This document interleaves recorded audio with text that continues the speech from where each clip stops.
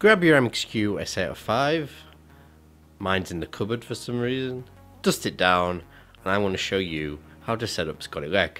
Obviously just make sure you've installed it first using our tutorial from the other day. Anyway, my name's Matthew, let's get started.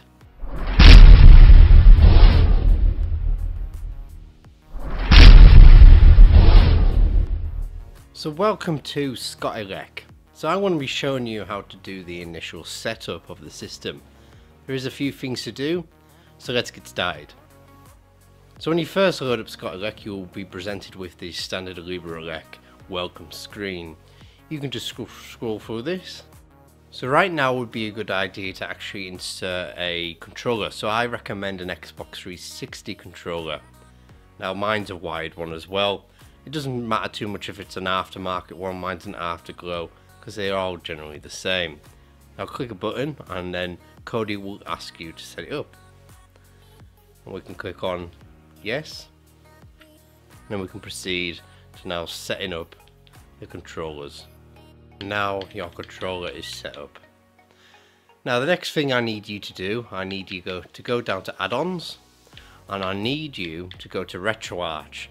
What we're going to be doing now is we're going to be doing something called a setup of the configuration file. Now this sounds more complicated than it is.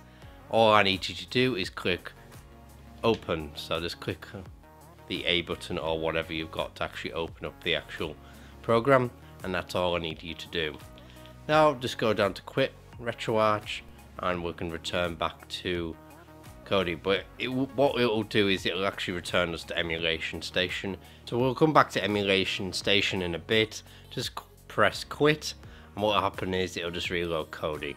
So every time you shut down Retroarch, if you're in there for whatever reason, it will shut down to EmulationStation.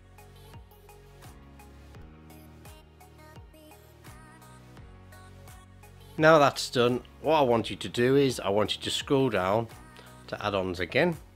And then in here we've got the ScottELEC IARL setup wizard. Click into there.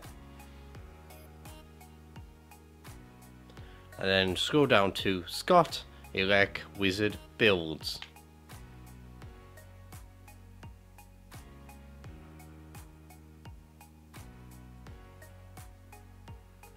And go right to the bottom where it goes ScottELEC wizard standard install.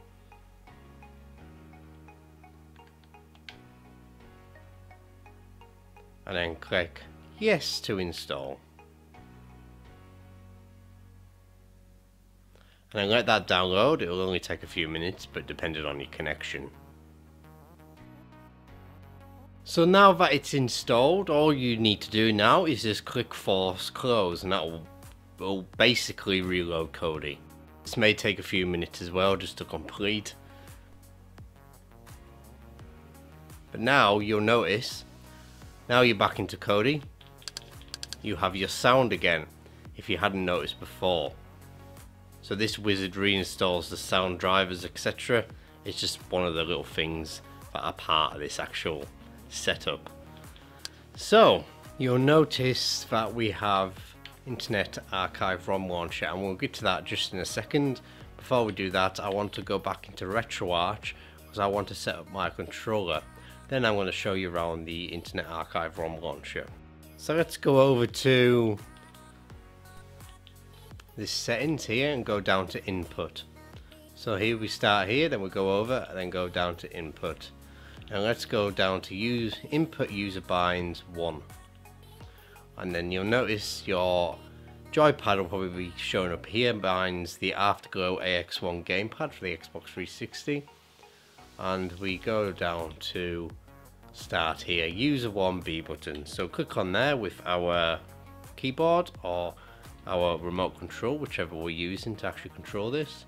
Click on here and then press B button, then click again, Y button, then the select button, and you get the idea now. Now we can quit Retroarch now. And obviously it's going to set up into EmulationStation. We've got nothing in EmulationStation just yet, so we can quit there.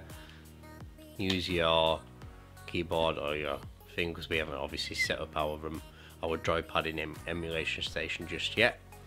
And now let's go down to add-ons and let's load up Internet Archive ROM Launcher.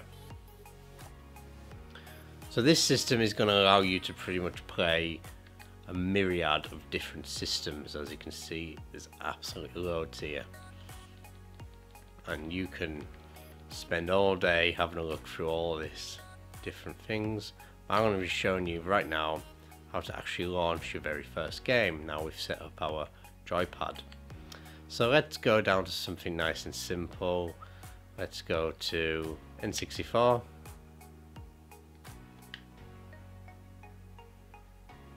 And we'll just click on this here and it'll load up a selection of random games. Might take a while to actually load up because we've got to remember it's going to have to build the list from archive.org. So I've scrolled through the list a little bit and I've found Turok. So let's load this up. Now you've got two options. You can click download, and what that'll do is it'll just simply download the game into the download folder, and you can launch it later on in Retroarch. Or if you just want to crack on with it, just click launch and it will download it and then launch the game straight away.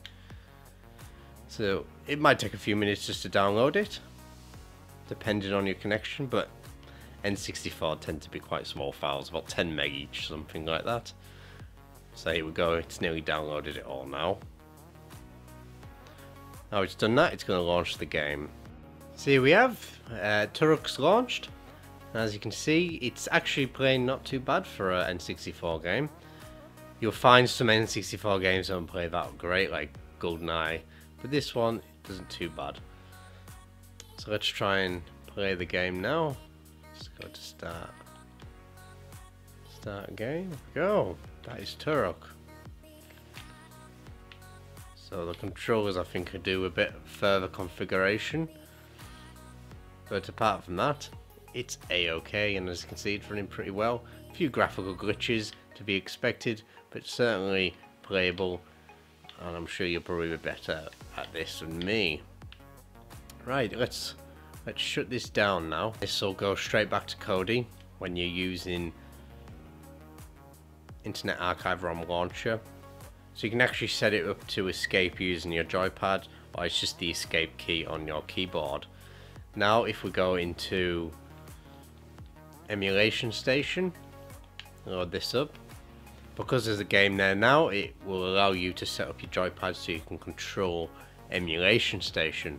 So just hold down the A button if you're using an Xbox 360, and then press up, down, left, right, start, select A, B, X, Y. And there we go. And this is the actual skin. You can actually change your skin.